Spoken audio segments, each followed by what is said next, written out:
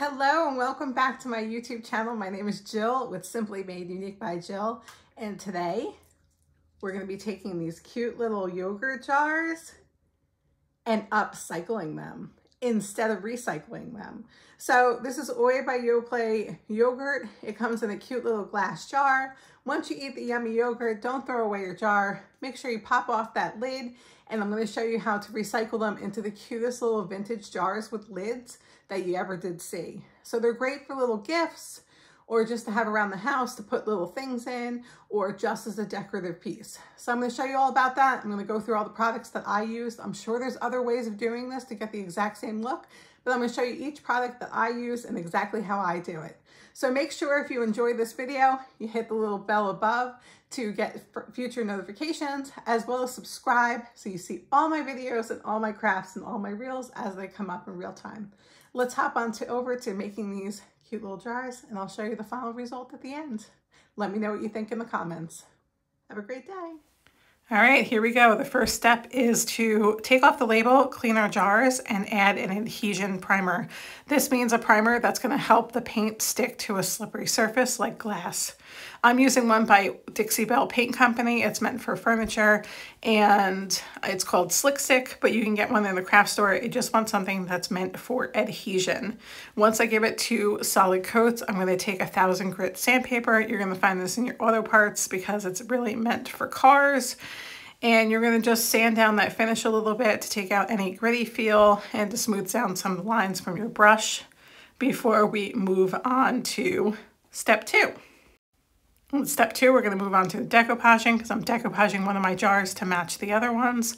I'm taking just a napkin I bought at the dollar store. You can use any kind of napkin, whether it's a 2-ply or 3-ply. You want to just get that first ply.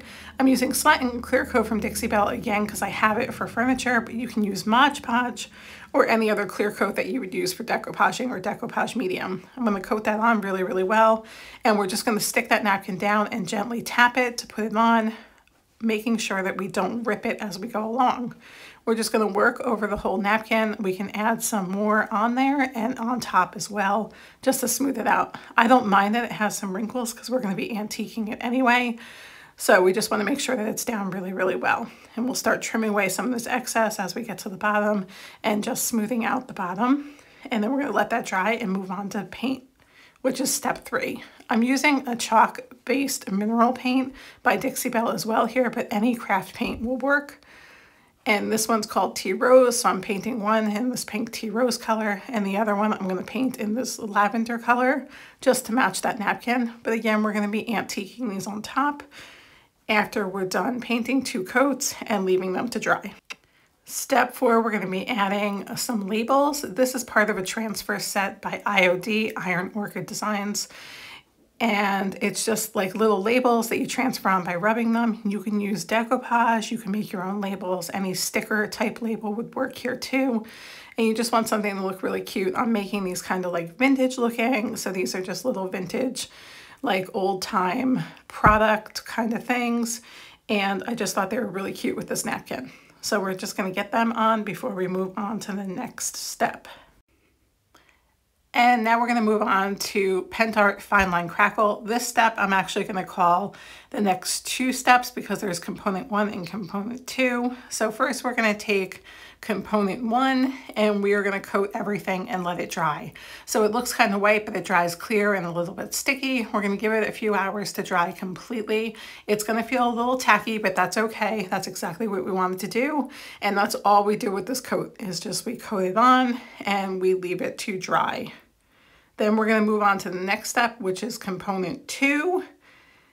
And this one, you're going to take Fine Line Crackle Varnish component 2, and we're going to just do the same thing. We're going to coat the whole thing, and we're going to start to let it dry. And we're actually going to accelerate it in the next step with a heat gun. So what it does is it cracks into a real fine crackle, and I found that using a heat gun, this is just the little one, craft one I bought on Amazon, will accelerate that crackle finish and give you more exaggerated crackles. You're not going to see much happening here because it happens as the glass starts to cool down and the cracks will appear. So it's going to be kind of hard to see on camera, but I will give you a closer look in a second. I did go over it one more time just to make sure that it cracked enough for me. And if you look really close, you can see little fine crackles in the label and in the paint. But we're going to accelerate that next with some wax. Now, Pentart has their own antiquing paste. I'm using Dixie Belle's Best Dang Wax. It's a water-based wax and just a brush to put it on. I found through trial and error that it did work really well. I'm going to brush it on. It's going to look kind of messy here, but we're going to take a cloth in a second and wipe it back, and you'll see how gorgeous this finish is. So we get the whole thing covered, and then we take our rag and we start wiping away the excess and just leaving it in those fine line crackles. You can see how this gives it a perfect antiqued old porcelain look. And we're going to continue on to our other two jars as well, right over the napkin and the purple jar. So just to give it that antiquing look, you could see there's none here, there's some here, and back to where there's none. It just gives it that little bit of an old world look. The last thing I did to these jars is on Amazon, I ordered some lids. You can just look up the OUI lids for jars on Amazon and you'll find different ones, and I think they're super adorable and they're just a cute little decorative thing. You can give them as gifts, or let me know if you would try this. And don't forget to subscribe. Thanks for watching, guys. See you again soon.